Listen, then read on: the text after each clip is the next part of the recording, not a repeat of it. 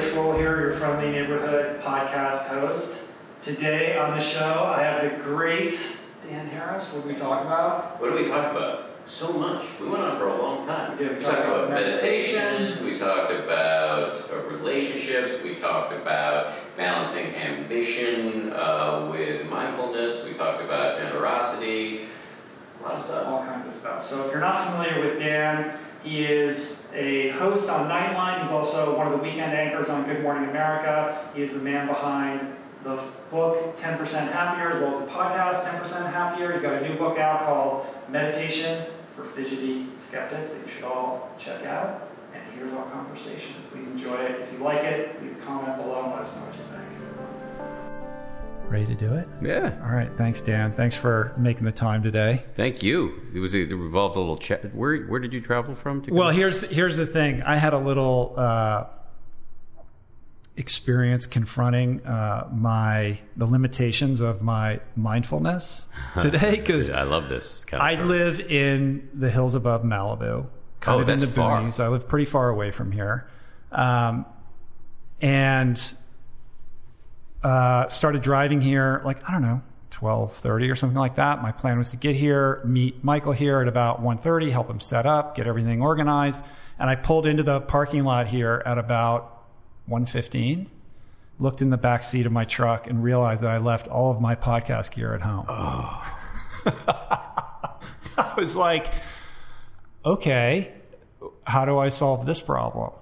So I call my wife. I'm like, I can't believe I did this. I'm such a knucklehead. Like, I live like an hour away, right? There's no way I'm going to be able to get home, get this stuff, and be back here in time to meet you. So I'm immediately reflecting on our email exchange yesterday about where to do this and making sure that like I'm all set up when you arrive. And so I called Julie. I was like, you got to get my stuff and meet me like on halfway or whatever. So I got my she did it. Stepson to do it. Yeah, she did it. And it was interesting because this is exactly the kind of thing that would have just put me into an absolute manic tailspin a couple of years ago. And I'm not saying that I handled it with complete grace today, but I actually kept my shit together pretty well. I was like, okay, this is what it is. Dan's probably going to be there when I get here. I'm not going to be ready to go at 2:30. I'll get there when I get there. And then, traffic started stacking up as I got closer and closer to here. With that, the anxiety notches up incrementally with each red light. I was like, okay, it is what it is. So I wouldn't say my blood pressure was at complete baseline, but I give myself like a B plus, when normally I would probably get a D at a task like I this. think that delta between the D and the B plus actually adds up to an A in terms of the quality and quantity of your improvement. I mean, This is a case study for why you meditate. It's not that perfection will arise, because perfection is not on offer. It's just being marginally but meaningfully less of an idiot. Right. And this story crystallizes the benefits. I mean, it's perfect. Yeah. This thing happens. It's your fault, right? Completely my fault. Right. Which pushes all my buttons of like, you're an idiot, like you don't know what you're doing. Yes. Yeah, it plays into, I see it. I get it. And yet, so you didn't handle it like, you didn't dance through it like Fred Astaire, but you handled it much better than you would have before. That's an A. Yeah. And by the way, it will continue to get better. Not every day, and it won't be a straight. It's not a linear thing. It's not a hockey stick, but it'll gradually just kind of go in that direction. Yeah, I think it will. It will always like regress to the mean, which is probably at that 10% happier kind of like trajectory. That little spike was definitely above the 10%, and it'll go back down. It'll rubber band a little bit, and it's not a direct reflection of what I did this morning either. It's just a compounded effect of what I've been doing over the last couple of years. That's right. You mean it's not a direct, just to clarify what you said, it's not a direct result of the meditation you did this morning. It's just having meditated for a while. There's actually a bunch of important things about that you just said. First of all, the 10% itself compounds. Now, I don't have any mathematical evidence to back this up, but in my experience, the 10% happier goes up over time because it just compounds like any good investment. The other thing I'd say is that it is so important that you point out that it's not a result of the meditation you did this morning. And a lot of people say, you know, they end a meditation and they think, well, that was a good or a bad one. Doesn't matter. Right. Doesn't matter. The only question to ask yourself at the end of a meditation, you could have been squirming and miserable the whole time, was, were you aware of it? Were you mindful of it? Because you are not training yourself to be better at putting yourself into a mental bubble bath. You're training yourself to learn how to see clearly your own inner chaos so that it doesn't own you. I think that's a really important observation and distinction. And I kind of analogize it to, you know, what it's like to train for a race, like one of the races that I do, or to write a book. Like you have to show up for it every day. And sometimes you show up and you feel amazing and you hit it out of the park, or the words are just flowing, and other days it's a shit show. You know, it's not working at all, but you show up and you show up the next day, and the cumulative impact of that consistent application of intention is really the most important factor. That's why they call it a practice. I mean, these are all practices. Mm-hmm. And in order to practice anything, the first step, as you said, is to show up. Right. Nothing else can happen. It's funny because, you know, when you walked in here today, I thought you seemed slightly less ebullient than the original. I was agitated, and then when I went to the bathroom, I was like, he knows I'm agitated. Like I'm looping this thing, right? In my mind, he's like, he can tell I'm off kilter. No, I took it to maybe like I pissed him off by asking him to come all the way out here. I personalized it, you know, like I don't was care like, about that at all. No, but it just this is also useful to unpack, because this is the way the mind works. We can personalize it and say it's the way our minds work, but it's really just the way the mind works. We're all in our own movie, and we're all the stars of our own movie, and whatever's happening in other people's movies is only interesting to us, A, for maybe some mild fleeting titillation, or B, as interesting or important because it says something about our own movie. Right. So you walk in here, you're in a bad mood. Of course, by the way, it was totally minor vibrations. It wasn't a bad mood. I was just agitated because of what I just undergone. I wouldn't have known you were agitated. I just thought slightly less bubbly than normal.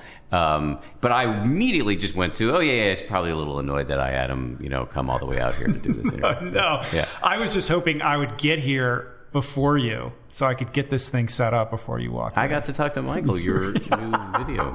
Awesome. All right. Well, let's canvas your current situation here. I mean, from my perspective, you have like the world's greatest side hustle going on here. I mean, this is unbelievable. So you were on the podcast before, we shared your story, and perhaps we can kind of revisit that in a nutshell just so we can contextualize what we're going to talk about. But while you're, managing this incredibly, I don't know what the word would be, high pressure career that you're in of hosting Good Morning America on the weekends and doing Nightline. At the same time, you have this thing going on that for anybody else would be an entire career. You've written multiple books on meditation. You've got the 10% Happier app. You've went on this crazy bus tour, and you've become this like the public face of mainstream meditation for America or the world in this kind of public health advocacy context. Like, that's a lot. You have going on right now. Well, thank you for saying that. It is a lot. I would say the biggest problem in my life right now is time management. I just don't have enough time because I also have a family, 3-year-old son, and a wife who actually came with me to LA so we could we live in New York City, so she came with me just so A, we could escape the 3-year-old, and B, we could have some time together. Nice. Yeah, she's I think at like a spa right now or something. Oh, that's like that. good. Yes. I enjoyed your podcast with her. Oh yes, I put her on my podcast. You had like some weird trepidation about doing that, but I thought it was amazing. Yeah, I had weird trepidation about it because she knows me. Like, she really knows me. She actually knows the when the mask is off. I don't wear too much of a mask, but she knows what I'm like at home. Yeah. For real. You're very self-effacing, in your writing and in your presentation on the podcast. So, and that's part of your accessibility and relatability and charm. So it was interesting to me that seemed to, sort of alarm you on some low level. Yeah. I mean, I can't control my wife, right? So it's like, nor would I want to, but when I make self-effacing jokes on a podcast or in a book, I'm controlling it. my wife's there, she can say whatever the hell she wants, and she knows everything. So that was just a little anxiety. You're not going to get away with anything. No, but it was hilarious, and she definitely gave me all the shit that I deserved to have been given. Right. And she's a very important and interesting case study in the context of this new book, Meditation for Fidgety Skeptics, because she herself, despite being your partner, was not sold, or at least not on board on a practice level with this whole thing that you're all about these days. No, she. I asked in the book whether maybe I hurt myself by frequently asking her what it's like to be married to your spiritual leader. Yeah, that'd go over well. No, she didn't like that joke. No. So the irony is, she's the one who actually got me started on meditation. She gave me a book by Dr. Mark Epstein called Going to Pieces Without Falling Apart. And I read that book and realized that up until that time, I'd been reading a lot of sort of Eckhart Tolle self-help stuff, and I thought it was very interesting because it talked a lot about Tolle. I think quite brilliantly describes our ego, the voice in our head, the sort of background static of perpetual discontent, as he describes it. But I've also heard Eckhart Tolle, in my view, accurately described as correct but not useful. So he describes our situation well, but doesn't actually give you much to do about it. And when I read Epstein's book, given to me by my wife, I realized, oh yeah, there is something to do about it. It's called meditation. And so I started meditating as a consequence of that, and then I've written a couple of books about it, and Bianca's lived with me through this period of time. She likes the meditation in that it's made me less of an asshole than I used to be, and I definitely I retained the capacity to be a schmuck, no question about it, but I was much worse way back when, in a time when she knew me. But she never adopted it herself for a whole complex bouillabaisse of reasons, including, her schedule and her sort of she had a resistance to self-care, which she viewed as a bit of self-indulgent. And then living with me, I'm like a wagging finger personified, even though I don't lecture her about it. I did a little bit at the beginning, but I learned not to. She just had a real resistance to it, and over the course of the book, just to like differentiate herself, like she's just not going to get on board. She just didn't want to do something that she knew I wanted her to do. That's marriage. Yeah, absolutely. In and certain respects. I do the same type of thing. I get it. No judgment. I don't actually have any. The only reason I wanted her to meditate was she has an incredibly stressful job. She's a physician. Although right now she's taking some time off, but she's a highly trained, highly specialized physician. And we have a young child. And before that, we had a fertility crisis, and she had breast cancer last year.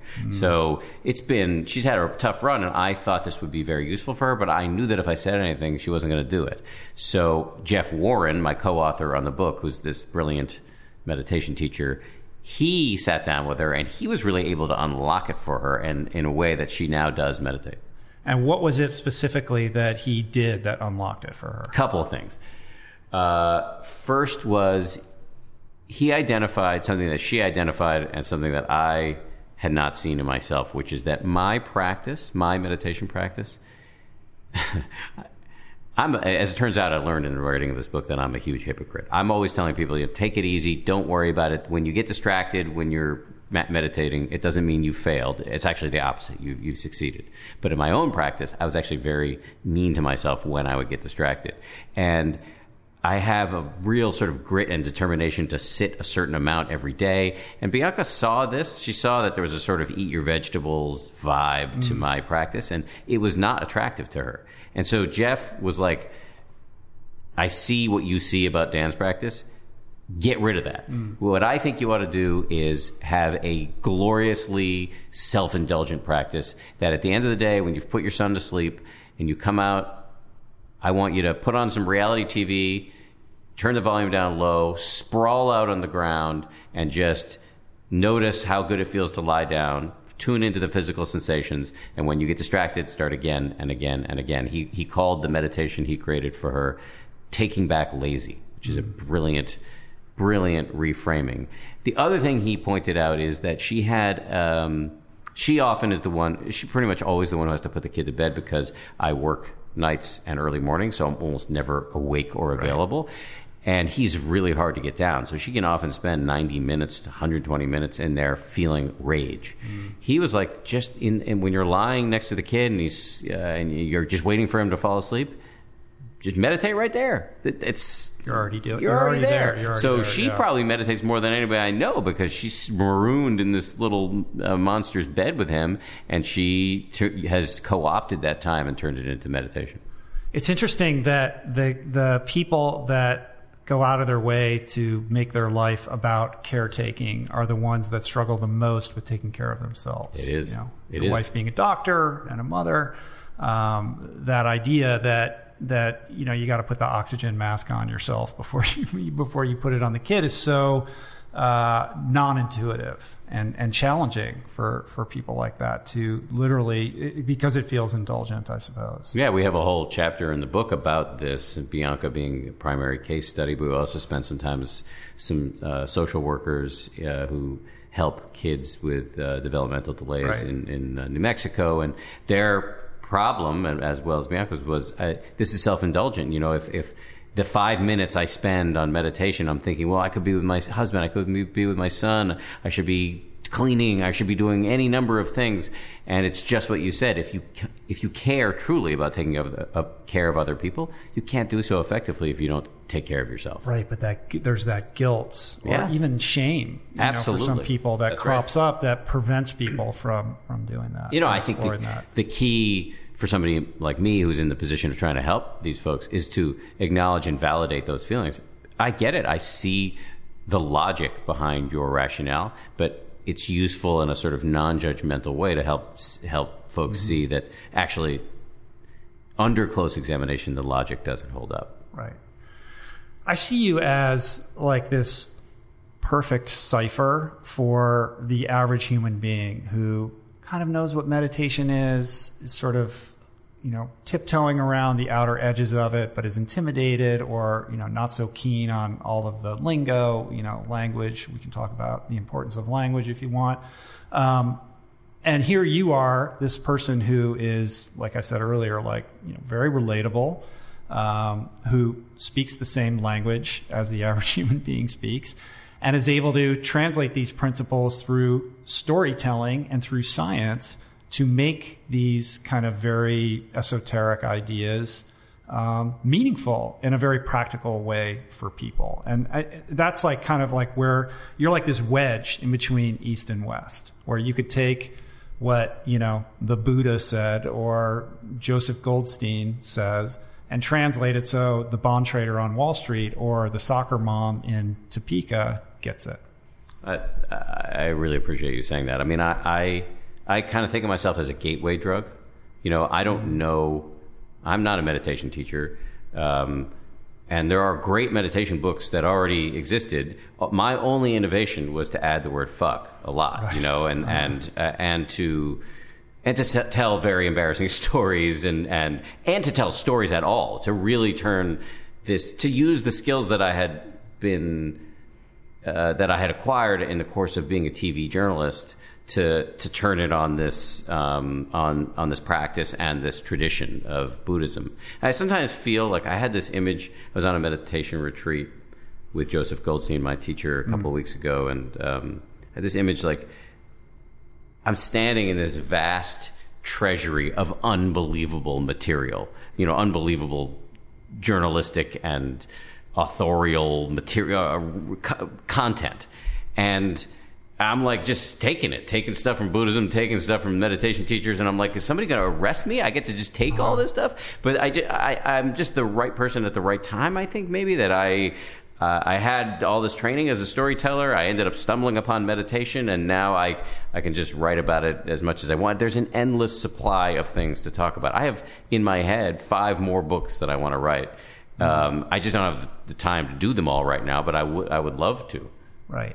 Well, I want to dig into this a little bit more deeply, but maybe you can give us like the 20-second recap of how you got to this place. So I had a panic attack on national television, viewable by anybody who wants on YouTube. How many views does that video have? Millions and millions of views. Yes. I actually don't think it's that bad. Like, it kind of, I can see, like, now that I know this story, when I watch it, I can feel your pain. But if I just happened to have been watching it at the time, I don't know that I would have keyed in onto what exactly was happening. That's right. That's why my career didn't end that morning. So I get one of two responses to the video.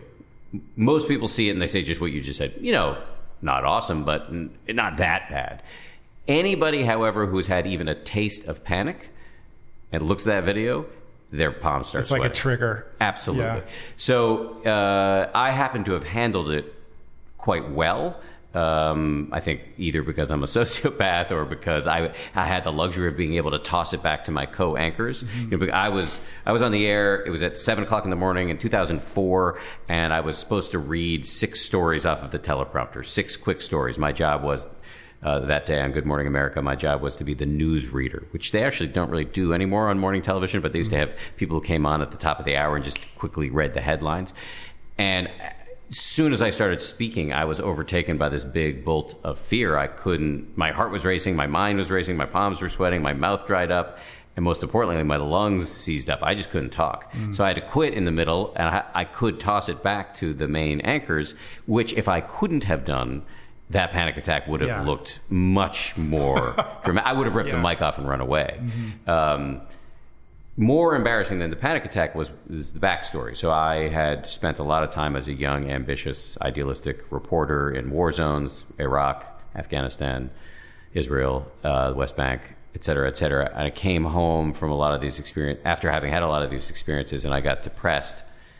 And I very unwisely self-medicated with cocaine and ecstasy. And even though I wasn't doing drugs all the time, and definitely not when I was working, it was enough, according to the doctor I consulted after the panic attack, it was enough to artificially raise the level of adrenaline in my brain and make me more likely to have a panic attack. And so that kind of sent me off on a long, windy, weird journey that ultimately, several years later, landed me on meditation, and the rest is history. And the rest is history. And now you're traveling around the country in buses. Yes. Talking to people about this. But importantly, not in a proselytizing way, but in a way of just trying to, evangelizing is the wrong word, but being it's not the wrong word. Being a living example of the benefits of this ancient way of approaching life. I think the gospel literally means the good news.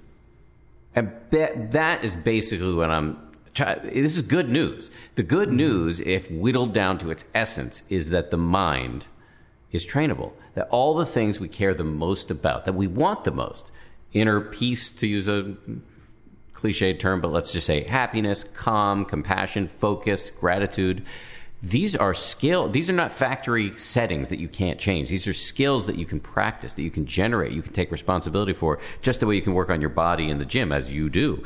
And that is good news. And so my whole mission in life, aside from, I guess I have 3 main missions. One is to be a journalist. The second is to be a daddy and husband. And the third is to tell people this. Right. And I'm just trying to come up with creative ways to tell people, hey, you can, if there are things about yourself that you don't like, you can't magically make them go away. Like, I'm still shorter than I want to be, et cetera, et cetera. But you can train equanimity, you can train kindness, generosity. This is an incredible thing to know. And so to me, that's a kind of evangelism, but importantly, to amplify the point you were trying to make before that I probably cut you off in the middle of, is that I don't wag my finger for real. Like, if you're not interested in meditation, I'm not going to talk to you about it.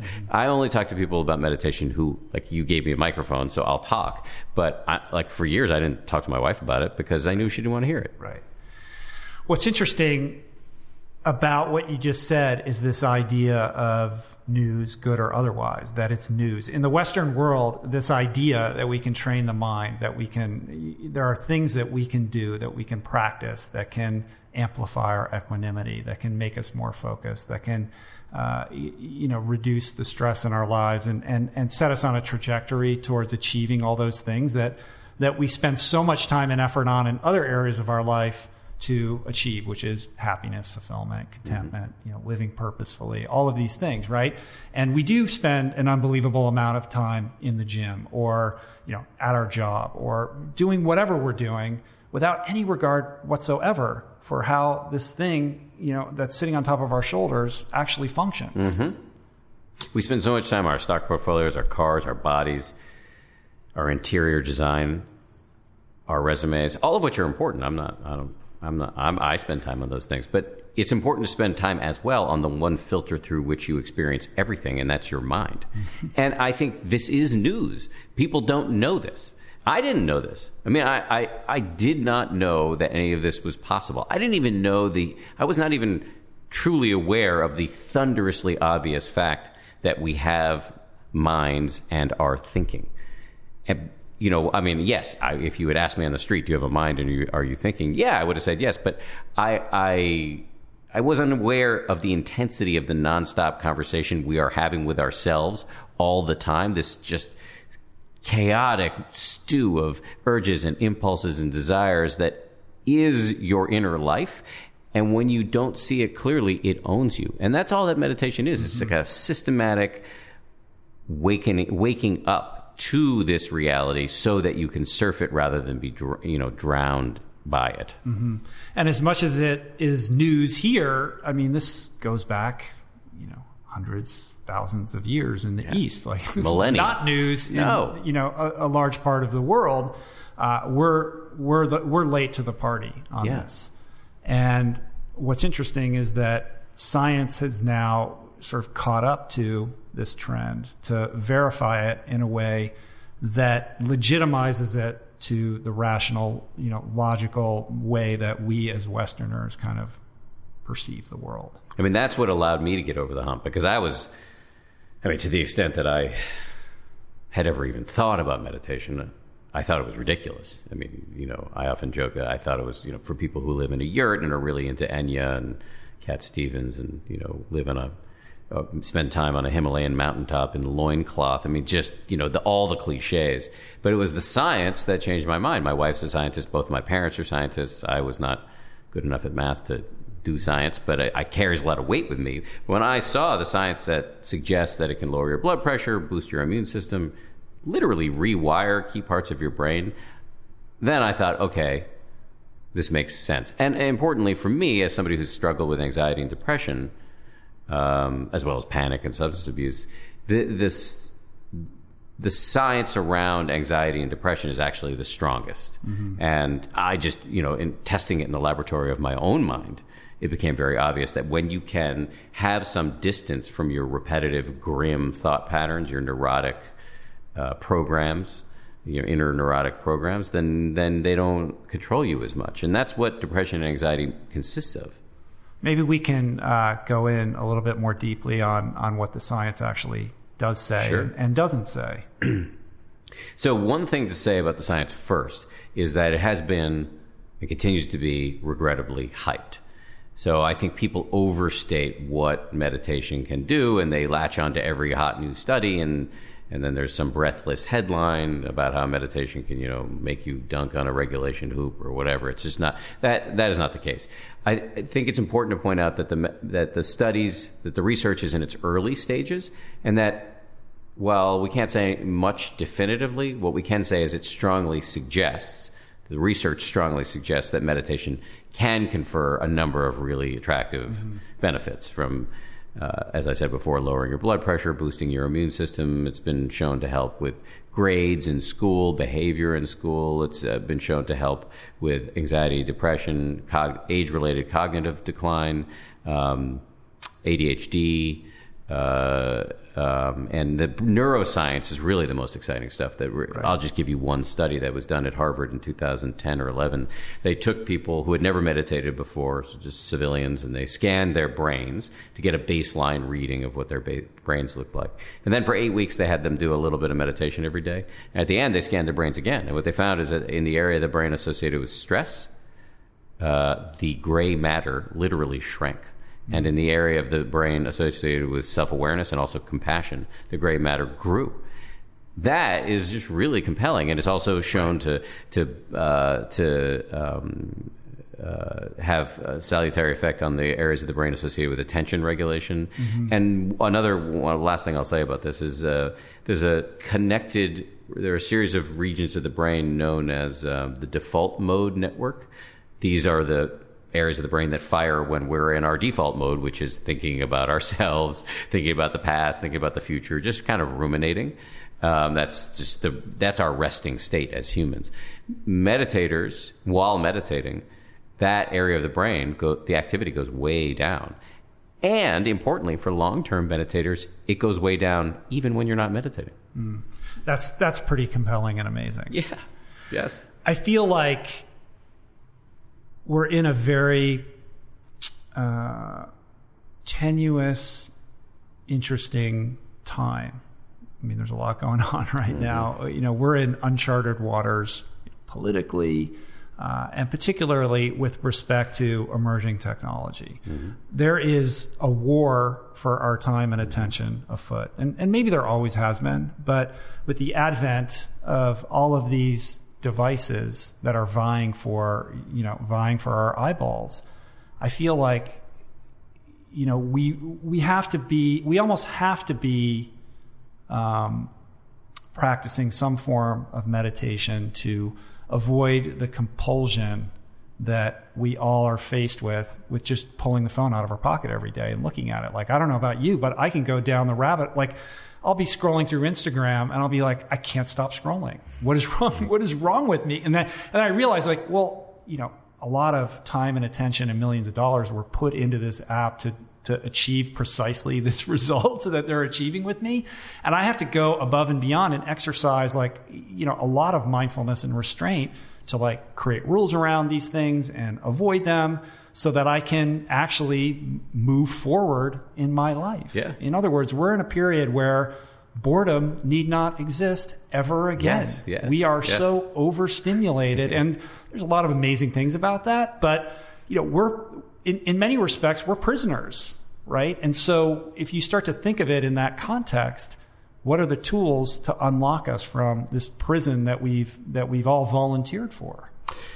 I interviewed recently a very interesting person named Manoush Zomorodi, she hosts a podcast called Note to Self, and it's all about sort of our relationship to technology. And she said, and I'm probably going to mangle the quote, but that we're in essence conducting a huge science experiment, global science experiment about our attention and our relationship to these devices, because we don't know what it does to us. We know some things, but we just don't really know what the long-term effects are of having this supercomputer in your pocket and just being glued to it all the time.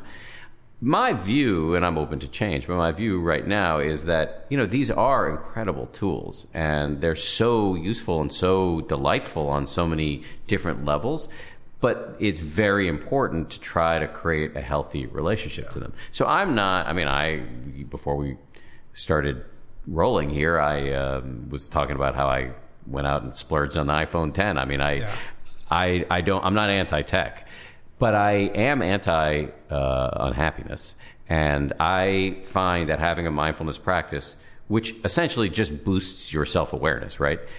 Through having increased self-awareness because of meditation, I notice more quickly when, like, I'm doing this because I'm bored. I'm doing this because I'm lonely. I'm doing this. I'm drowning in Twitter, and my stomach is roiling and my head is pounding because I'm upset about some political development. Step away, man. And that has really helped me. So it's not to say that I never use technology. It's just that my relationship to it has become more healthy. And then the other thing I'd say is that I love that there's this proliferation of meditation apps out there, because it's like co-opting the engine of our distraction and turning your phone into something that teaches you how to be mindful. I think there's a reason why these companies are doing so well. Yeah, it is. It's super interesting. And I can kind of contextualize it or analogize it to recovery from substance abuse, because I see my own denial mechanism creep up. Like, oh, well, yeah, I'm on Twitter while I'm waiting in this line because, my career is tied to social media and I need to know what's going on. And it's bullshit. I don't need to be doing that. But to be able to catch myself in that argument and have enough self-awareness to say, that's just a lie that I'm telling myself, to validate this behavior that I know, deep down is not in my best interest. That's just seeing it is a huge victory. But I can always go on the 10% happier app instead, right? I mean, which I'm on board with. It's really cool. I think you did a really great job. Thank you. It. And I was on Headspace for quite some time, and I know Andy, and I think they've done an amazing job there. Pioneers. Yeah, incredible, right? Incredible. And what you've done, I was always curious before you launched your app, what's he going to do that they're not doing, or how do you differentiate? And I think you've done an amazing job of creating something unique and different that also, serves the same ultimate goal with the video and the various different teachers. And it's really, and it's fun. It's not, it goes to that thing that you said earlier, like this transition that you went through from that period of time when you wrote 10% Happier, when you were looking at meditation like your vegetables, or just something that you have to you got to do it, you got to get through it or whatever, to something that you look forward to that's enjoyable. It's funny because, well, first of all, thank you for saying all that, because the app has become really just a major focus for me. It's just my baby, and I had no prior experience in business, but luckily was able to, through a long series of events that you probably don't care about, find this amazing team, and we just are having so much fun doing this thing. But, in terms of making it fun, I come from morning television. And I often think, Weekend Good Morning America, which is one of the shows I do at ABC, our success in the ratings is because we give you the news, we do all the things that we check all the boxes, but the five of us who are on the show, we love each other. We're having a great time, and it feels like a party that you want to be at. And I want the app to feel that way, that it's not just dry meditation instructions. When you watch the short little video clips that we serve up all the time right before you sit to meditate, although you can just meditate if you want, but if you watch the video clips, it's fun, it's super practical, it's me sitting with some brilliant teacher or scientist, and you learn something that can actually change the way you live, but also have fun doing it. To me, that is just such it's just an amazing experience. Yeah, it's cool how Jeff ends the sessions by saying, welcome to our meditation cult. Now go kick ass in your day, as opposed to namaste. Yes, so we, our little slogan is no pan flutes. Mm-hmm. We just, the way meditation has been delivered is either dry or twee or super addressing you as if you're grasshopper. Mm-hmm. That we're trying to avoid all of those tropes and just stick with what this is, which is secular, simple exercise for your brain. But also, as soon as you start, just like you were talking about when you're online at the supermarket and you're checking Twitter and then you're engaging in all of these sort of crazy rationalizations, that's hilarious. When you look at your mind, it's fucking hilarious because it's crazy. It's totally crazy. If you can't have a sense of humor about this, you are in deep trouble. And I think that's what we're trying to bring to this thing is it's not that you're going to conquer your neuroses. It's that, as one great meditation teacher has said, you'll become a connoisseur of your neuroses, so that they don't have so much power over you. Yeah, and just to break it down and make it super accessible and simple so that anybody can follow it. Yeah. And to use language that people understand. I mean, we kind of danced around this earlier, but the importance of language with ideas like this. And you've sort of famously said, meditation is in the greatest need of rebranding or a new marketing strategy, because the idea that I'm just envisioning two guys watching Monday Night Football, sitting next to each other, and one leaning over to the other one and saying, how's your loving kindness practice going? It's not going to happen, right? And yet these are profound practices that we can all benefit from. And I think guys, have a harder time with the language than women do. For sure. But, two guys watching Monday Night Football might say, how's your CrossFit class? Right? Sure. So, but this is exercise for the mind and the brain. And there's a reason why the Chicago Cubs meditate. There's a reason why Novak Djokovic meditates. Mm-hmm. The U.S. Army and the U.S. Marines are spending tens of millions of dollars on meditation for the troops for a reason. This is these are bicep curls for your brain, and there are lots of different practices that can work on lots of different mental qualities that you care about. We just need to start talking about it this way so that it's not embarrassing to talk about it at Monday Night Football, because those guys deserve this practice just as much as the traditional yogis who've been doing it forever deserve it. Everybody deserves it. This is our birthright. Mindfulness is our birthright. Having a mind is our birthright. And so this should be done by foster care children. This should be done by inmates in prisons. This should be done by patients in hospitals. Nobody is outside the scope. You've been doing this for a while now. And your initiation into this was, very much about like trying to reframe it and redefine it for yourself. But as somebody who's now been around the block and has gotten to know all these amazing teachers and is very steeped in the various traditions, etc., do you find yourself at times like nothing's static? So I would imagine your relationship with this it's certainly more profound and different than it was when you began. But do you find yourself kind of gravitating a little bit towards the patchouli crowd in a way that you weren't initially? Because I'm just thinking, like, I analogize this to when I adopted a vegan diet. Like, I was like, I'm never going to be vegan because those guys kick hacky sacks and have dreadlocks and talk about things that I'm not interested in, and now 10 years later, like, I kind of have become one of those guys a little bit, in a way that I never would have thought, not by conscious design, but by evolution, I think. It's such a great question. The short answer is not really. Like, I'm not as offended by it as I used to be. And so I can be in the room when people are, talking the talk. But I still am pretty offended by it. I don't like, like when Jeff and I were writing this book and we did we did straight up mindfulness practices in the book, but we also did some, as you said before, loving kindness practice, which I have a whole rap about. We can get into it. But we did some practices that are designed to boost your compassion. And I told them, don't use the word heart, because that's just, what does that even mean? It's just kind of sappy. So I still have some linguistic peccadillos and little rules that I like to stick to, because I think there's a way to talk about this that makes it less annoying.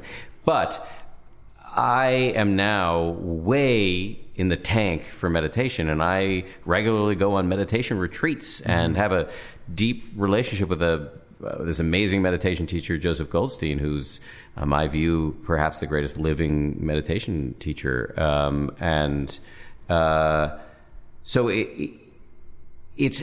I'm in a funny place catering to skeptics while I meditate 2 hours a day personally and go on these long meditation retreats. And you put your finger on a tricky balance for me, but I haven't really given an inch on my firm convictions about the right and wrong way to talk about the practices. Yeah, as a translator. Yes. Yeah. Yes. And that's certainly, that's your place, that's your talent, that's your role, at least as you see it. Clearly, like, everything you do is a way of translating these ideas to the average person.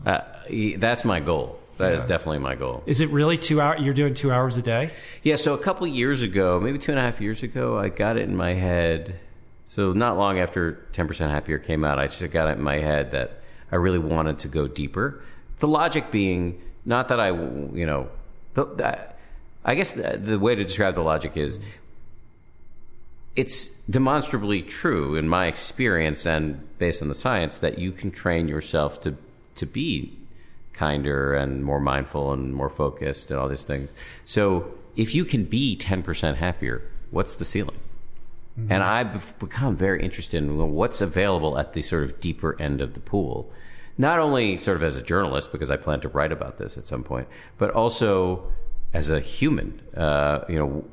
I saw so many benefits. So, for example, one way to think about this is like with exercise. So I like being fit. I got to look at my stupid face on television, so I try not to be overweight. And my wife and I went to Soul Cycle this morning, and I work six or 7 days a week. I work out. You run these crazy like Ironman things, and so I would never do that.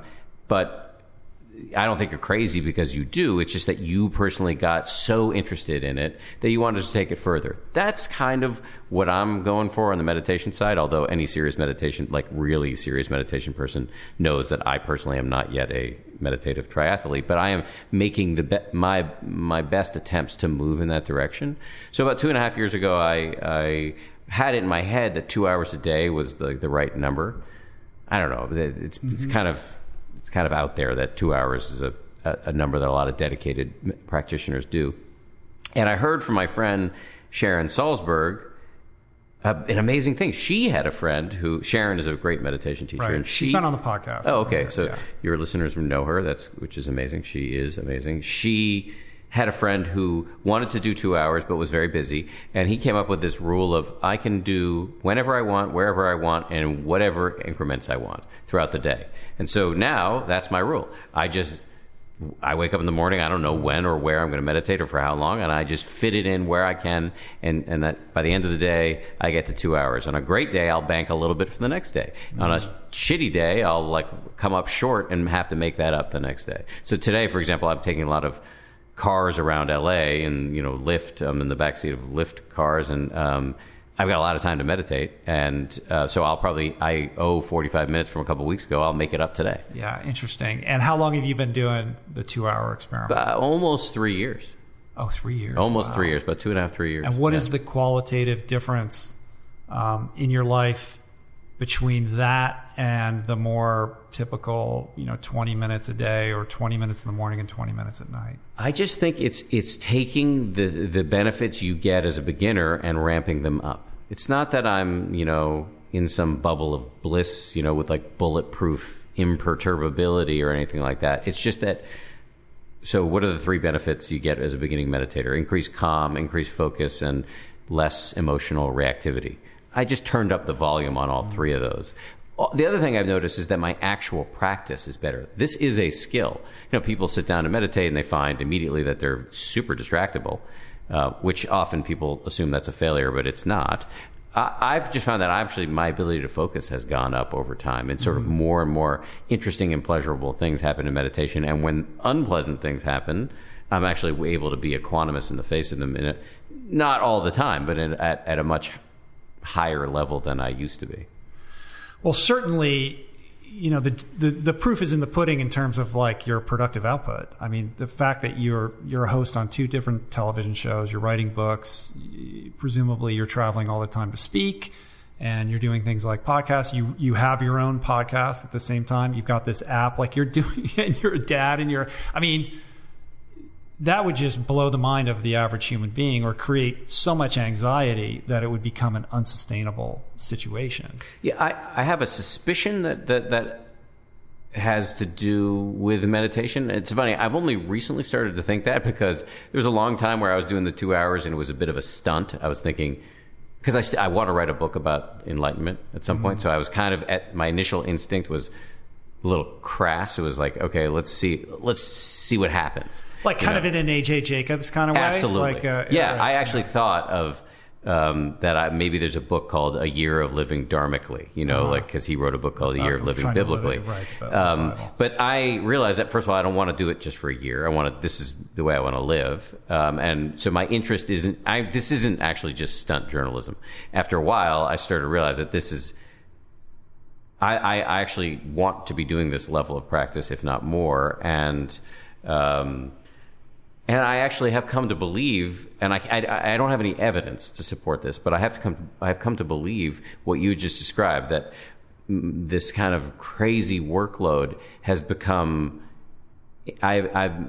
is enabled by the fact that I do have this practice that gives me the ability to stay focused when I need to stay focused, and also to not suffer as much, like suffering in the Buddhist sense. The Buddhists describe suffering as just clinging to things you want and pushing things away that you don't want, lacking any equanimity in the face of life's inevitable vicissitudes. And I think I've gotten a little bit better at just kind of being more supple in my dealings with reality.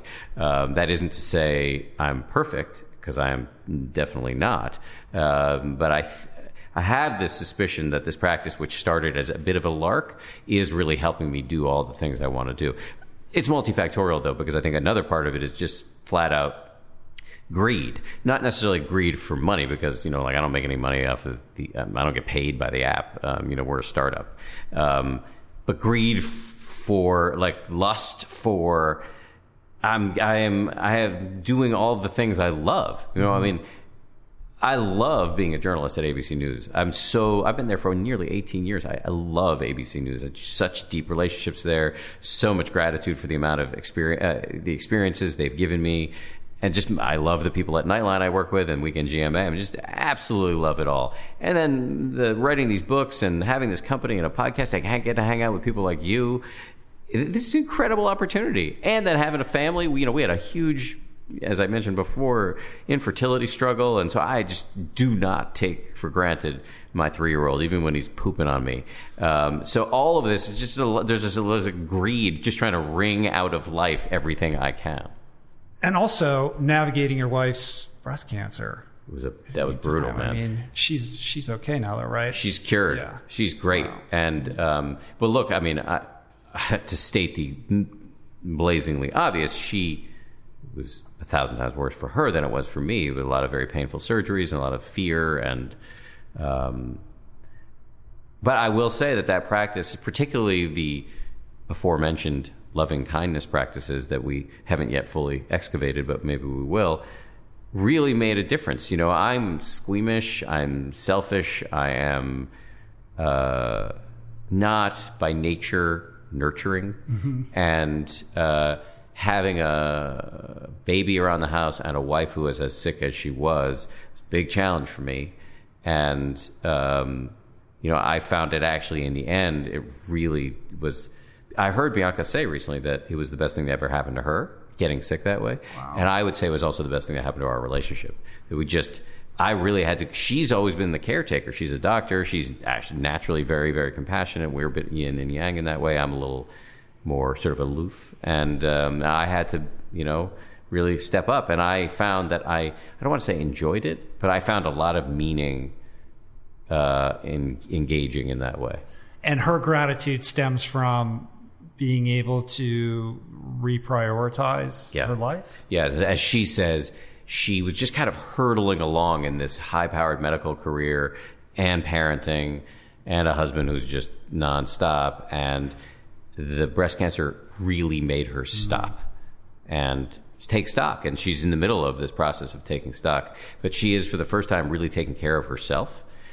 She's gotten really into SoulCycle. I mentioned we went to SoulCycle this morning. I'd be interested to hear your thoughts, candid thoughts on SoulCycle. But no, it's great. Look, anything that gets anybody excited about being active is a good thing. So I was actually very down on SoulCycle because I used to do other forms of spin and that I thought were much harder. But then I realized actually I was doing SoulCycle wrong. I wasn't actually rhythm riding. That other forms of SoulCycle are actually other forms of spin are like, go this fast at this time for this many seconds. SoulCycle is actually just about riding to the rhythm with enough resistance so that you kill yourself that way. Right. And so it took me a while to figure it out. And so we do that together. It's so great to watch her take care of herself after years of not really taking care of herself. So meditating and exercising in these ways. So I think it's been really good for her and good for us. That's amazing. I want to get back to, you know, this sort of contentment that you were expressing, you know, that you get to do all these things and you have this very big life. You know, it's almost intimidating to like talk about all these different things because it is like for the average person that would be anxiety producing. Like, how are you going to manage all this stuff? And but I have crazy, anxiety, right? Just so you know. Okay, you're a human being. Yeah, glad to hear that. But I think it begs the question of happiness itself. Like you know, the first book, Memoir. Sort of, you know, an argument in favor of meditation dressed up as a memoir through storytelling. You know, you make this compelling argument about the benefits of meditation. The title is 10% Happier. Like, what is happiness? And how do you think about happiness in terms of, you know, a way of living? Or how does that kind of line up against other ideas, comparable ideas like contentment, fulfillment, living purposefully, living mindfully? I have a whole rap on this. Those other words are more specific and truly more meaningful. Happiness is the reason why I chose happiness or happier is because that's the word we use more frequently, but it actually doesn't mean much.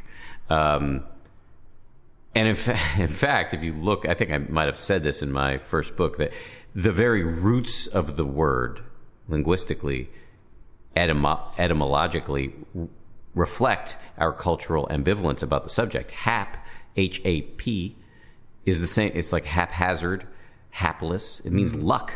So happiness is like something you luck into. And in fact, as discussed before, I've heard that before. That's super interesting. It's really interesting. Yeah. So when in fact happiness is a skill. I spent a lot of time asking happiness experts like meditation gurus, how do you define happiness? And nobody ever gave me a satisfying answer until Dr. Mark Epstein, who I talked about before, who wrote the book that really got me interested in meditation. That was your entry point. Yeah. Mark and I were having dinner, and I asked him, how do you define happiness? And he said something to me that was not meaningful at the time, but I've come to believe that it is the smartest thing I have heard about happiness. He said, more of the good stuff and less of the bad. Okay. What does that mean? I've come to think about it in kind of geometric terms. I'm terrible at math. But if you think about, psychologists have this theory called the set point theory. So if you think about a graph, it has an x-axis and a y-axis. The x-axis runs horizontally. So the set point theory is the x-axis. It's a kind of like, we all have a happiness set point. So good things can happen, and our happiness level goes up. And then we tend to revert back to our set point, the x-axis, this sort of straight line. And then bad things happen to us, and then our happiness goes below the set point. But eventually we kind of revert to it. That this is a theory about the way we are as humans, that we have this kind of happiness set point. In my experience, that sounds right, but that what happens with meditation is that the top end of that graph, the way you are when good things happen, gets taller and more sustained because you are enjoying in a more fulsome manner for lack of a less cheesy word, blessings in your life, and you're not so busy rushing off to see what the next hit of dopamine might be. So that's the top of the graph, and then the bottom of the graph is when bad things happen to you. I think through meditation, it's like the bottom half becomes shallower, that you're spending less time in useless rumination, and you're kind of recovering more quickly. And then meanwhile, I think the set point itself moves up. And to me, that's how I think about happiness, is are you navigating life's ups and downs, and are you getting the most out of the ups, and are you maximally resilient in the face of the downs? Yeah, I've heard Sam Harris, your friend, talk about the kind of half-life of negative emotions being reduced, right? Yes. So, whether you're... Can I have this? Yeah, of course. I got that for you. Whether you're angry or you're resentful or you're looping in your mind some insanity, that the half-life is much shorter. It will dissipate and go away. Sam is a valued friend of mine, and he has said many brilliant things that I steal. That is one of them. He talks about one of the benefits of meditation having to do with the half-life of anger, that we still are going to experience difficult emotions, unless you're enlightened, if you even believe in that. And I don't know if I believe in it. I don't know. You got to write this other book. Yeah, I am going to write this other book. The Pursuit of Enlightenment. Yes. We are still going to experience negative emotions. The mystery of consciousness is we don't know where our thoughts and feelings come from. They come out of a void. You can't... Which is liberating to know, because there's no point holding yourself responsible. You did this today. You got angry at being angry for forgetting your audio equipment at home and started telling yourself a whole story, which you caught yourself doing. But you did do it anyway. And we all do this. We have a feeling, impatience with our child, impatience with our spouse, whatever. And we tend to get into these knots of self-laceration around, I'm this kind of person as a consequence of having just had this feeling. We didn't invite the feeling. It just came out of a void. We don't know where it came from. So you can't hold yourself responsible for what you feel, but you can hold yourself responsible for how you deal with it. And so when anger ambushes you, for me, I deal with a lot of anger. if I can see it, if I have an inner meteorologist that can tell me when the storm is brewing and is about to make landfall, then I may either let it pass and not be taken over by it, or I may get a few miles down the road with it, a couple minutes of doing something stupid, but then I catch myself. The amount of damage, as Sam says, that you can do in 2 minutes of anger as opposed to an hour of anger is incalculable. Right. And that is the fruit of meditation, which is why I was so jazzed about the story you told at the top of this podcast, because it epitomizes what the value of this practice is. The beginning part of that, for me, is understanding that there is a distinction between the thinking mind and, I don't know what you would want to call it, your higher consciousness, your awareness, having awareness of the thinking mind, being the observer of the thinking mind, and that kind of like duality, right? That these are two different things. Yes. Which is kind of a mind-blowing, you can go down the rabbit hole on that forever. It's kind of a mind-blowing thing, and it begs the question of, what is consciousness and what is our minds and, what is actually going on here? Like, how do you think about that kind of stuff? You just put your finger on perhaps the most interesting question facing mankind. This is the fundamental mystery. What is consciousness? We know that we know stuff. In other words, what it feels like if you're driving right now. You know that the feeling of your hands on the wheel. You know that you're thinking. But what knows it? Right. Try to find the little Rich roll in your head. You, Rich, or whoever's listening, try to close your eyes, but don't close your eyes if you're driving. And try to find you. You won't. We don't know what knows. But does that mean it doesn't exist?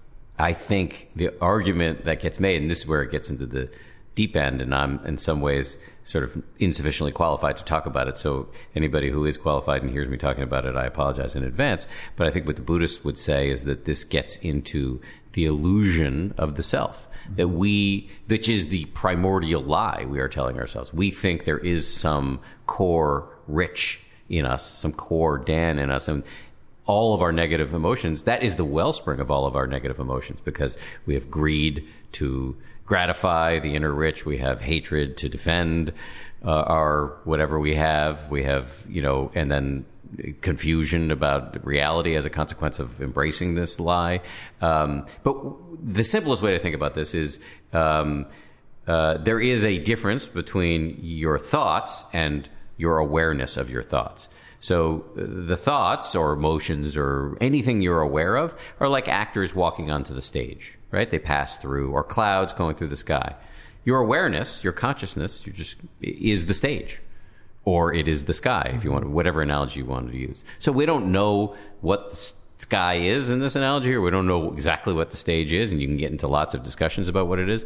But for just your rank and file meditator, that doesn't really matter. The only interesting thing the most practical thing to be aware of is that there is a difference between your raw, bare awareness of things, like when you're just feeling the sensations of your butt on the chair. That is just plain old awareness. Then there's thinking about the feelings of your butt in the chair. Man, I got to do more exercise. My butt is too big. Those are just thoughts. That's a different thing. And, well, none of these are things, actually, which is an interesting idea. But the more that you self-identify your awareness with the actors on that stage, the more that you will suffer. Absolutely. And the more that you can, to the extent that you can transcend that self-identification, and kind of step into a more expansive understanding of oneness, the more you can free yourself from the chains of that cycle of suffering. Yeah, I think it's just like, to me, it's like interrogating the mystery a little bit. If you can do this little exercise, which is a Buddhist exercise, Tibetan exercise, close your eyes and hear whatever sounds are there. There's all sorts of sounds. My voice, maybe the little tape hiss, whatever. And then ask yourself, what is hearing this? And you won't find it. But in the not finding, as the Buddhists say, there is this kind of liberation, because you're seeing the mystery, the fundamental mystery, of your own identity and of our existence. And that can disentangle you from all of the suffering that we're creating of just being so entangled with our thoughts and our stories and all of that stuff. It's not magic and it's not permanent unless, again, you're enlightened. But it can, in just moment after moment. There's this theory in meditation circles of short moments many times, that if you just kind of are touching this mystery over and over and over again, it has the net effect of making you lighter and pushing you closer toward enlightenment, whether you believe that's a thing or not. As beautiful as that sentiment is, the prospect of really confronting that in yourself is terrifying, because we're sort of raised and taught to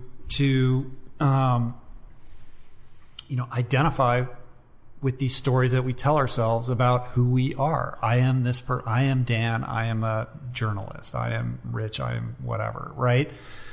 And we craft these narratives around identity that we delude ourselves are real.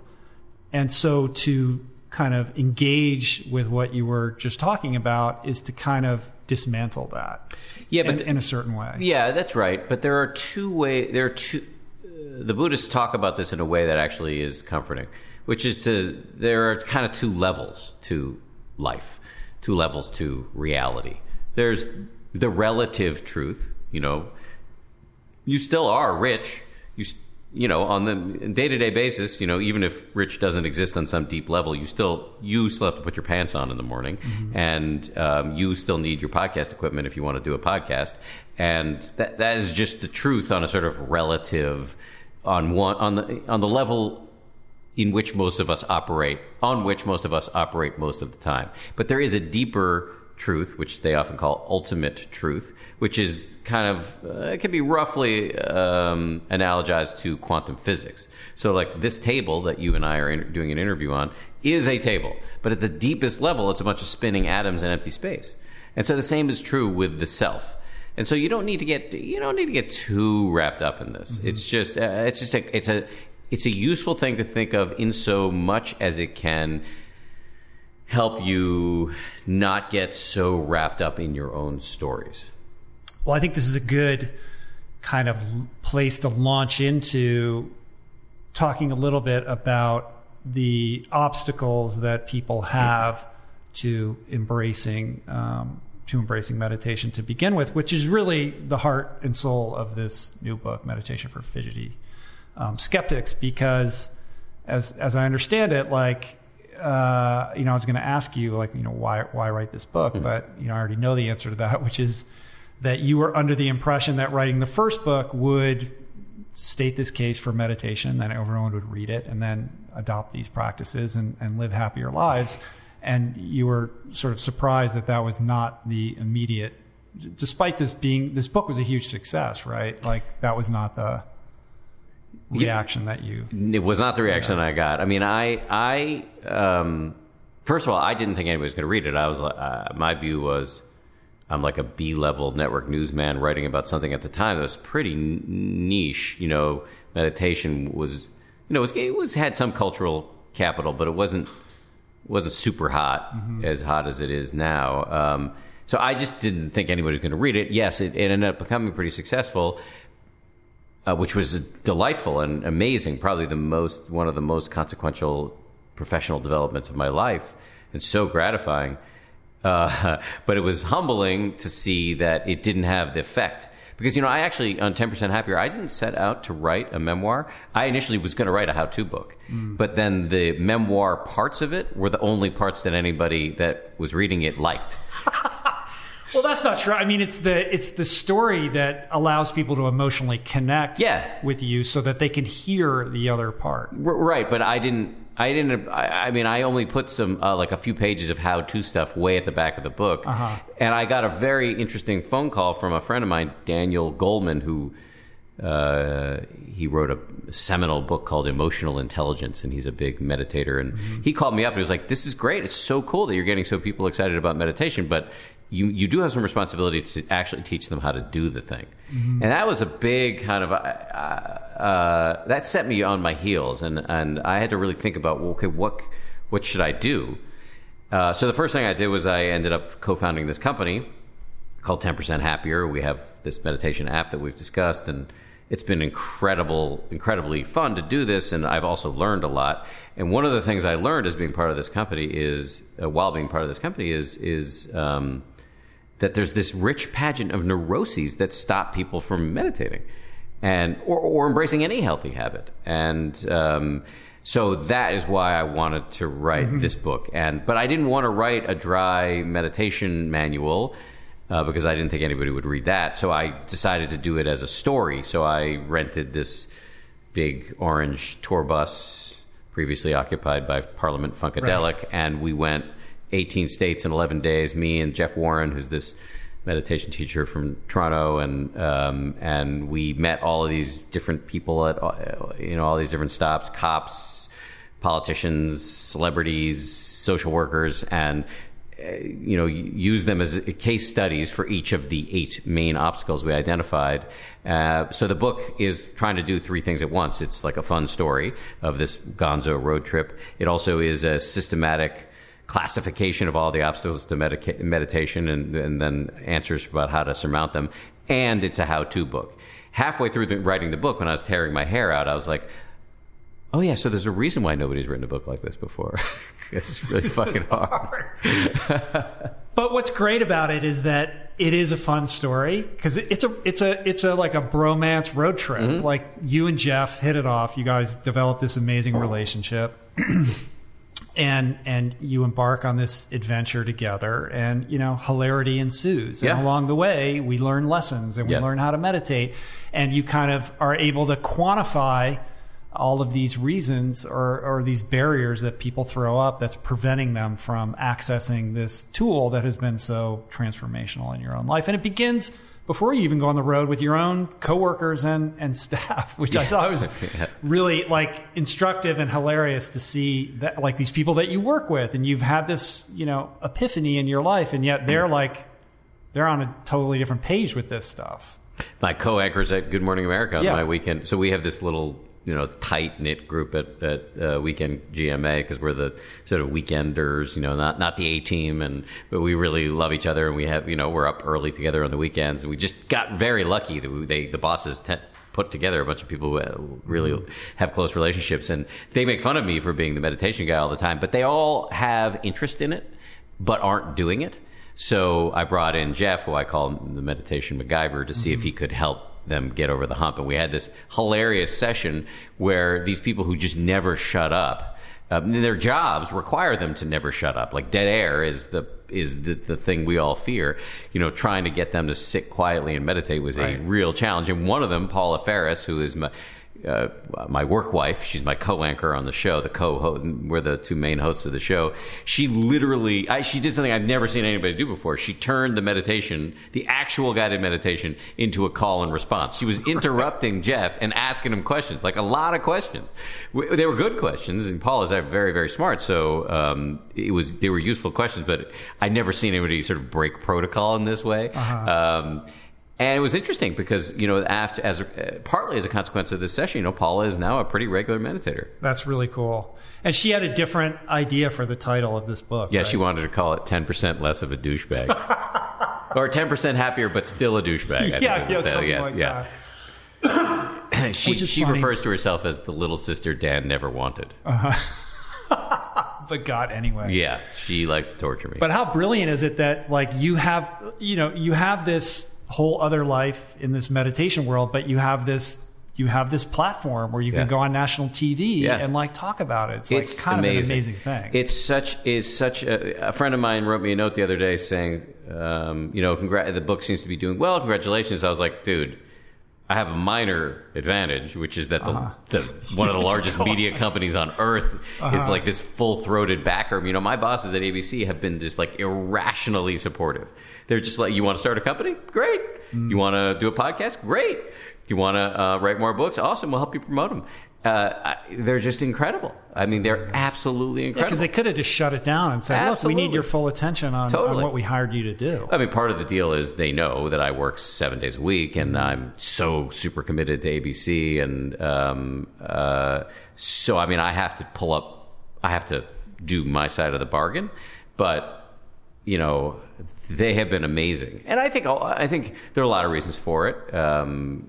Just the depths of the relationships that I have at the company, the fact that my bosses happen to be just very cool, and also that this is a healthy message to be putting out there, and I think it's just good for everyone to be promoting it. I mean, it would be different if, I don't know, if I was writing like how to pick up ladies or something, something right. It's a less public wholesome. service. Yeah, it behooves ABC to recognize that and embrace it. I think so.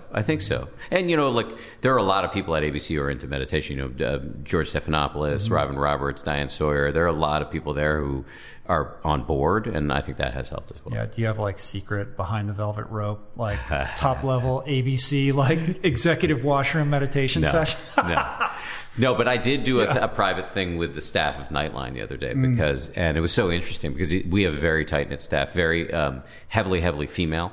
And they're all like RoboCops in the sense that RoboCop was like a cop invented in a lab who could do everything perfectly well.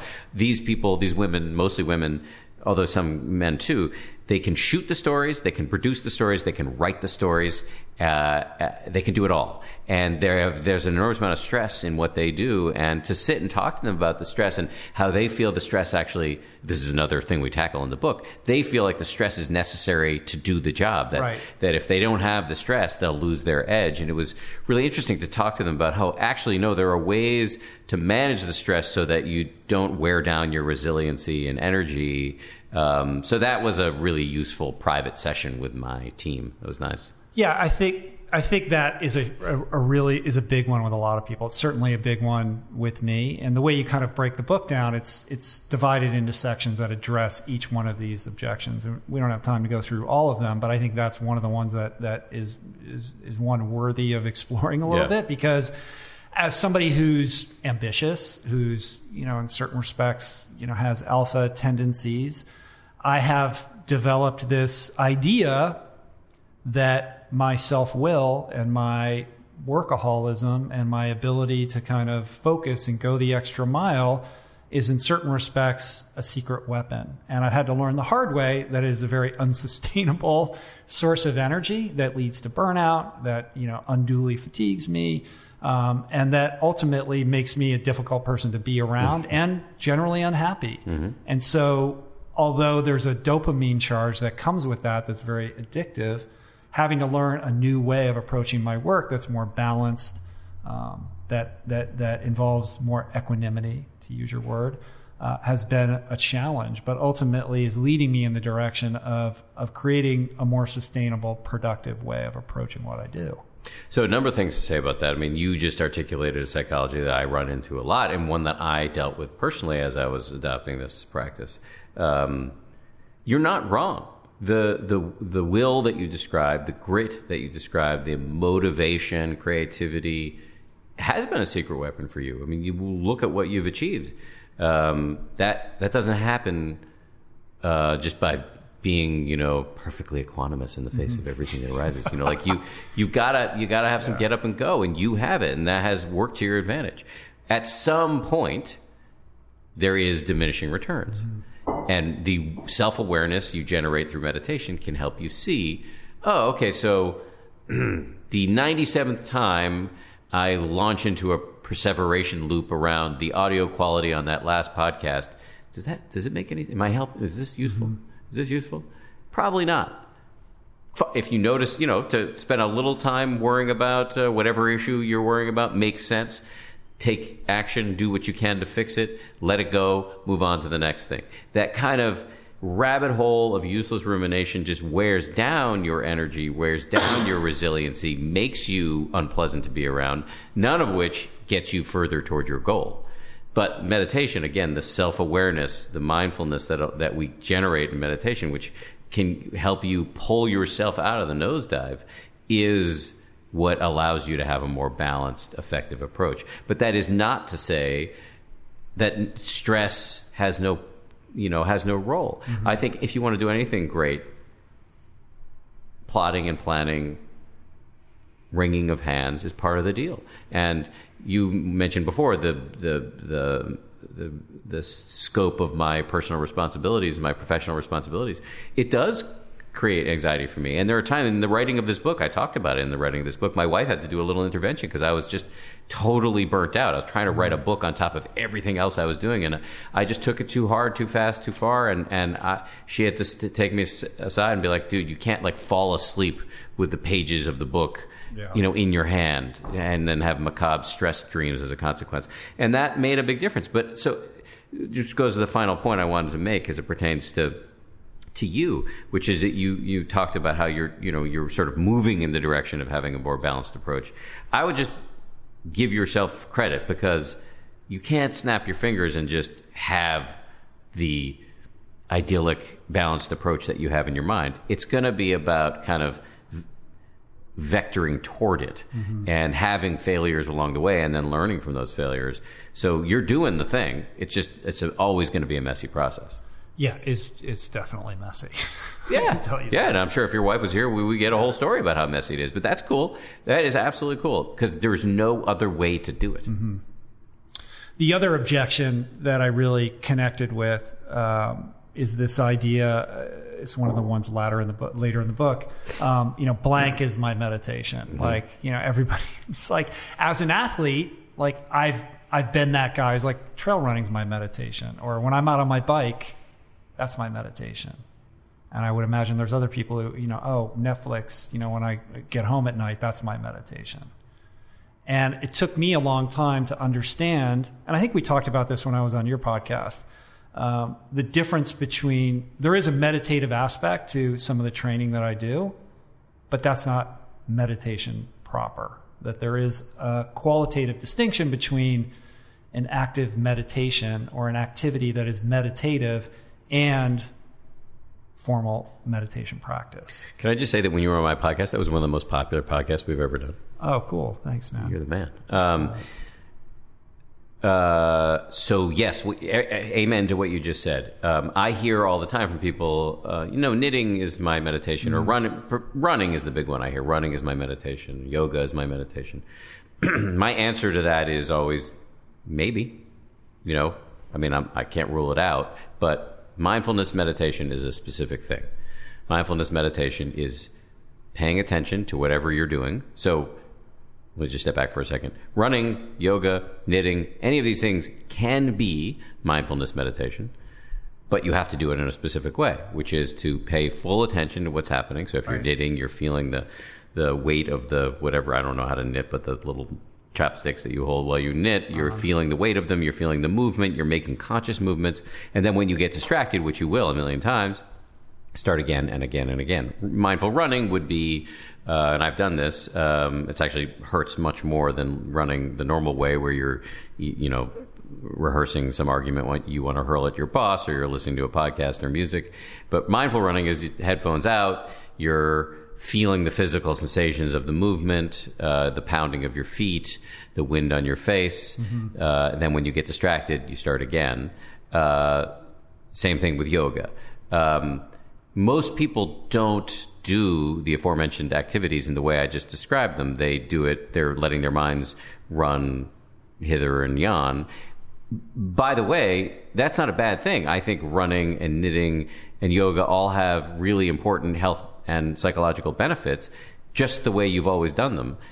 But I wouldn't call them mindfulness meditation unless you add on the tweak that I just did. If you bring that level of intentionality to any activity that you're participating in, then I suppose, it could be. But if you're just going, like I'm running and my mind's just doing whatever it's doing without giving it any thought or putting any of that intention into it, then that's not meditation. Doesn't mean it's not a good thing to do. Right. It's just not meditation. Right.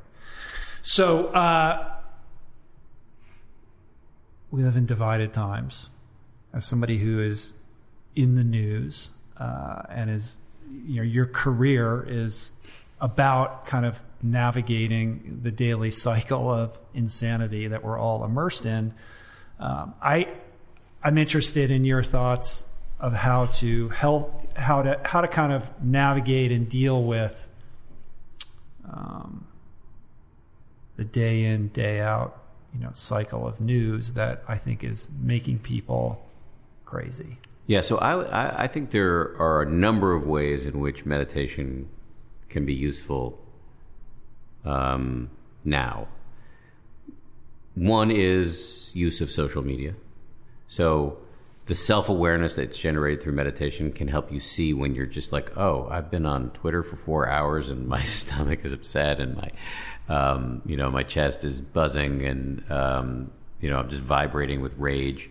That is a signal, like if you're tuned into those signals, that it's time to step away. The other is... I had that, not to interrupt you, but I just had that experience yesterday. I got all caught up in the Jake Tapper, Stephen Miller interview saga. I went down the rabbit hole and watched the video and read the articles and then read the articles about what happened off camera and all this stuff. And I got really agitated by the whole thing. And I had to finally say, why am I even doing this to myself? What value am I getting out of engaging and learning about this? I think you got some value because it's important to be an engaged citizen. And then the mindfulness, your training kicked in and you saw that you had reached the point of diminished returns and you pulled yourself out. Textbook application of mindfulness. So that's one example of how mindfulness can help in the current atmosphere. The other is when we're experiencing the kind of rage, frustration, helplessness, hopelessness that many of us feel in the face of current events, those emotions can drive us to do a lot of unhealthy things, stress eating, snapping at people. So the kind of, again, back to the self-awareness to know when you're super angry because of something you saw on the news this morning and you're carrying it out through the rest of your day. And, in your case, maybe eating too many cacao nibs or whatever it is you vegans eat. By the way, I was planning on bringing you a green smoothie, but I got all caught up in my crisis and couldn't make that happen. You changed my life because we have your cookbook, and not infrequently we'll dive in and Plantpower Way, right? Yeah. But also, you told me one day. After you came to my office the first time we met, I was hungry, and you had come to my office to interview me for the podcast, and I didn't even know who you were. Now I obviously know who you are, and you said go get a smoothie with kale, spinach, banana, blueberry, and almond milk. And I went, and it was like, this is delicious. It sounds disgusting, but it's actually totally delicious. Good, right? It gives you a ton of energy. Sometimes I'll add in avocado. So instead of binging on food or snapping at venting your spleen at your opinionated uncle, meditation can help you sort of not be so buffeted by the sort of noxious nature of our political age. And then the third thing is let me just ask you this though. Have you noticed a change in as somebody who's you're in this as much as anybody in the world, right? Have you noticed a difference in how you process that information or the kind of news diet that you put yourself on, or how you react to the vicissitudes of the cycle? So the truth is that I'm more tuned into the news than I've ever been. And I find myself, I'm really following the story, and I'm very concerned about the polarization, and I'm very concerned about lots of things. But mostly the biggest problem, the root of it for me, is how we're at each other's throats. And we can't even agree on a basic set of facts to frame the discussion. And that is so unhealthy. There's a total breakdown in our ability to communicate in a healthy way. Yes. So I would say that leads me to the third benefit. And actually there's one more. So the third benefit is that I think mindfulness, again, the self-awareness that you get through meditation, can help you see your own biases. And there's actually something satisfying about noticing, oh yeah, are you happy every time Mueller appears to be making moving closer to the White House? Or conversely, do you have a coffee mug emblazoned with the words liberal tears on the side of it? Are you... How dug into your team are you a tribal? And are you part of the problem? I think we are all part of the problem. And if you can start to see that, then you can do what I would recommend and what I have come to do, which is to have a really varied media diet. And so I consume the mainstream media, the so-called mainstream media, including ABC, New York Times, But also, I listen to liberal podcasts and I listen to conservative podcasts. And I find that seeing the world, you can go from listening to Morning Joe to listening to Ben Shapiro, and it's like you're in a different universe. Right. But I think that's very healthy. And seeing where your own biases are can be just as interesting as catching yourself as that you described earlier, catching yourself online at the supermarket, justifying how you need to be using Twitter. This can be a rich field for exploration. And then the fourth area that I think meditation can help is the loving kindness meditation, which we've kind of discussed, which is basically there's this other form of meditation that's often taught in conjunction with mindfulness, where you systematically cultivate good vibes. You sit, close your eyes, and envision people. Somebody you're close with, somebody you don't like, a neutral person, et cetera, and you send them silently these phrases like "May you be happy," "May you be live with ease," et cetera, et cetera. It sounds like Valentine's Day with a gun to your head, and it is super annoying at the beginning. But there is a lot of science that suggests that not only does it have a lot of health benefits, but that it actually can change behavior. Kids, preschoolers who are taught loving kindness meditation are more likely to give their stickers away to kids they don't know. Having a preschooler at home, that is a big deal. Yeah. And so I think at this point in time, in fact, I think my next book is going to be about these practices. I think the title that I'm working on is 10% Nicer. And the subtitle is The Self-Interested Case for Not Being a Dick. And there is a self-interested case that think about this. When you hold the door open for somebody, what does that feel like in your mind if you're paying attention? It feels good. That is scalable. Compassion, generosity, kindness, these are skills that you can work on and would make a huge difference in the age in which we find ourselves right now.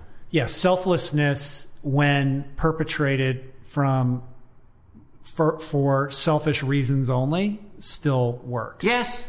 It does. It's a beautiful thing because somebody like me who's not naturally altruistic, if you show me the science that suggests you could live longer, you could be happier, you could be more popular and more successful, which is what the science suggests about kind people.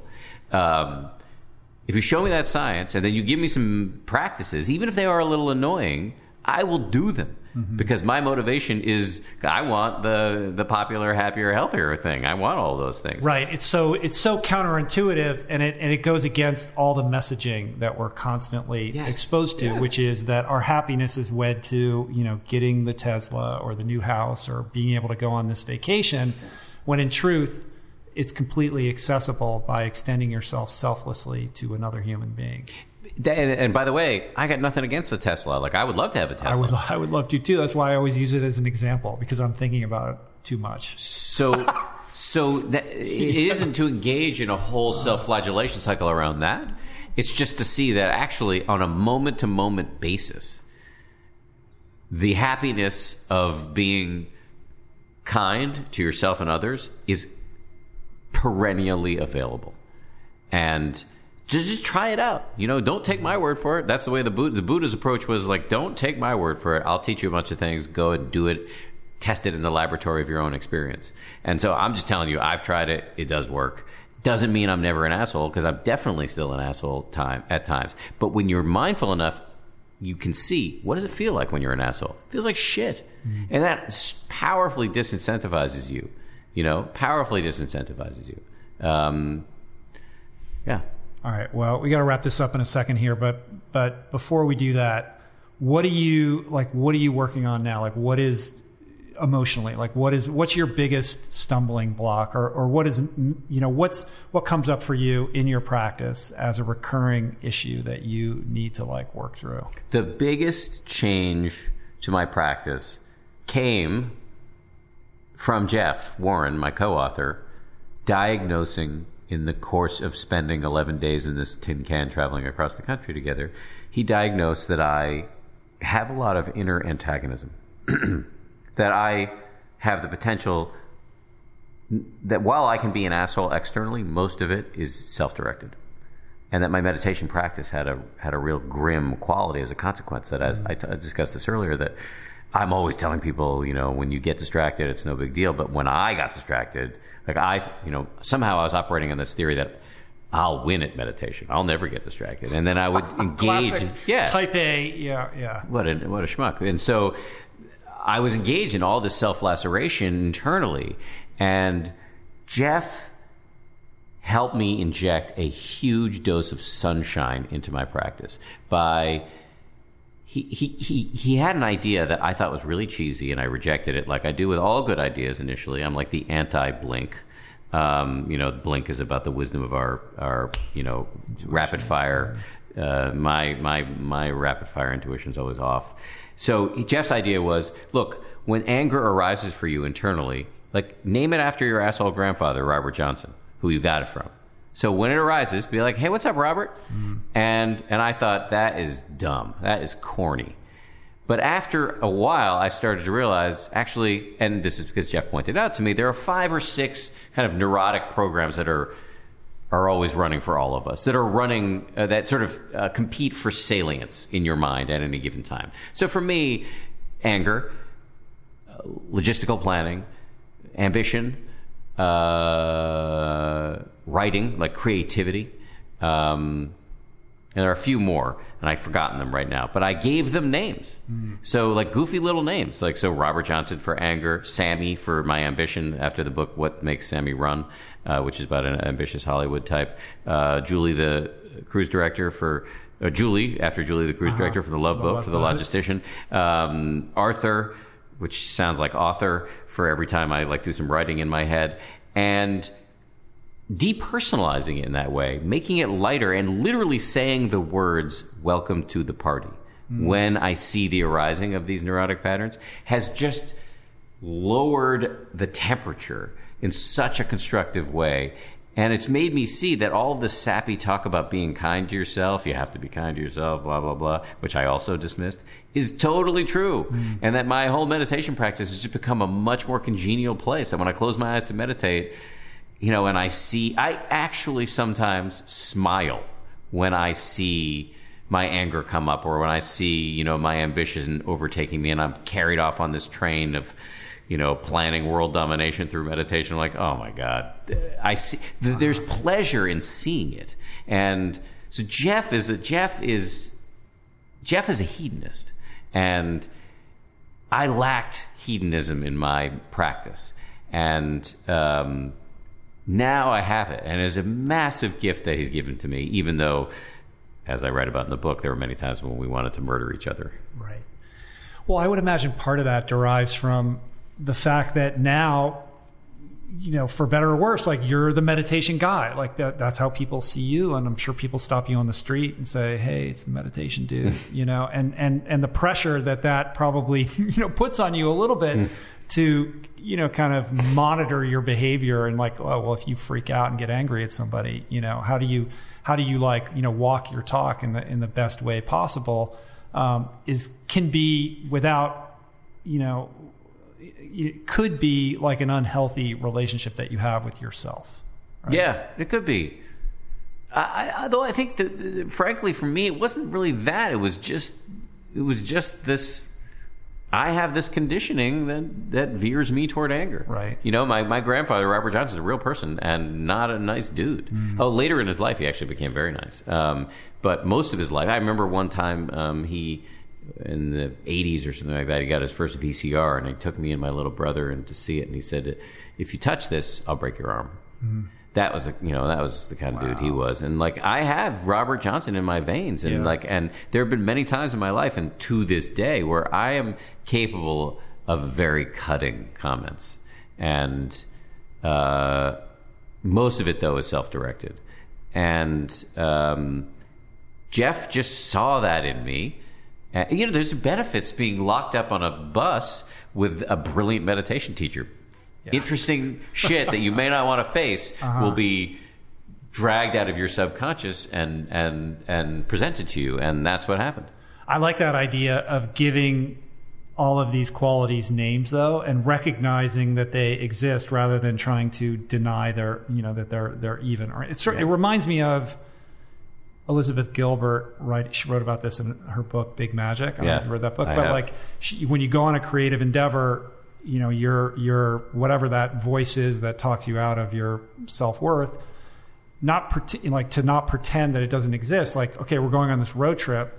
You can come, but you got to sit in the back seat and you can't pick the music and you can't give directions. Yeah, it's sort just of a similar idea. The weapon may not be the right word. It's like a Nerf weapon, the sort of non-violent weapon we are equipping you with here through meditation is just seeing clearly. When you see this stuff, it can't own you. And so there are all these little techniques that we use, and coming up with goofy names for your inner dramatis personae is one of these techniques. You don't have to do it, but I've found it to be very useful.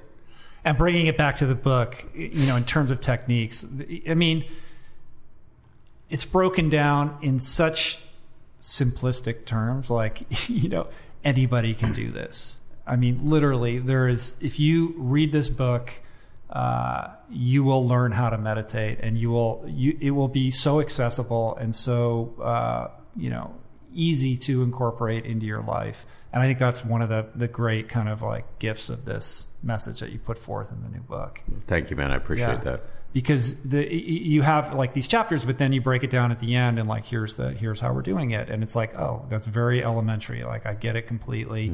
It doesn't have to be some major ordeal where you're giving me 200 things to think about and tasks to do. It's just very simple.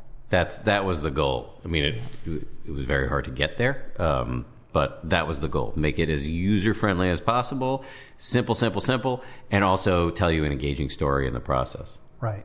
So for somebody who's now listened to us for 90 minutes and is thinking, all right, I'm sold, I'm on board, other than getting your app and getting the new book, what's a way to just launch into this and begin?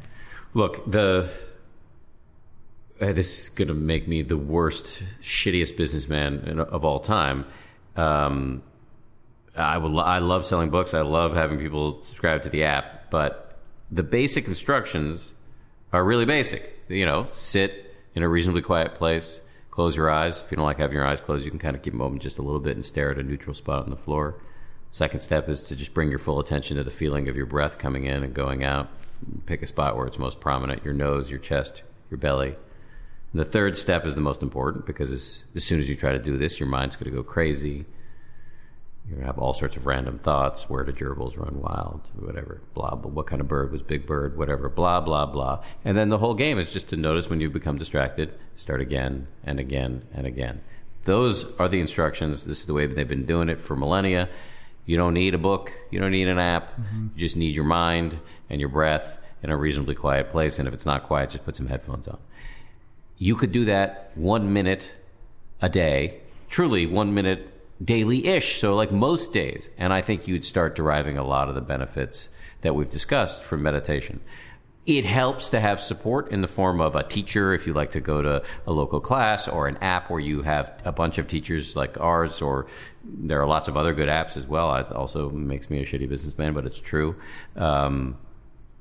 Or reading a good book. These can all be very helpful tools, but the basic instructions are just what I just described. So just play that back to yourself and go sit for a minute and do it. Set a timer on your phone and go do it. Good talking to you, Dan. Always a pleasure. Yeah. Huge pleasure. Thank you, man. Appreciate it. Thanks for doing it. That was awesome. Definitely pick up the new book, Meditation for Fidgety Skeptics.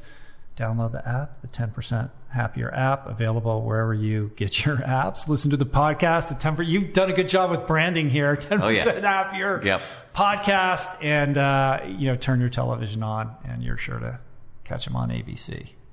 Thank you, brother. And at Dan B. Harris on Twitter, right? Yes. And yes. Website 10%happier.com. Yeah. There you go. There we go. All right, man. Good talking to you. Likewise. Peace. Namaste. Peace and plants. As much as it pains you, peace, plants. Namaste.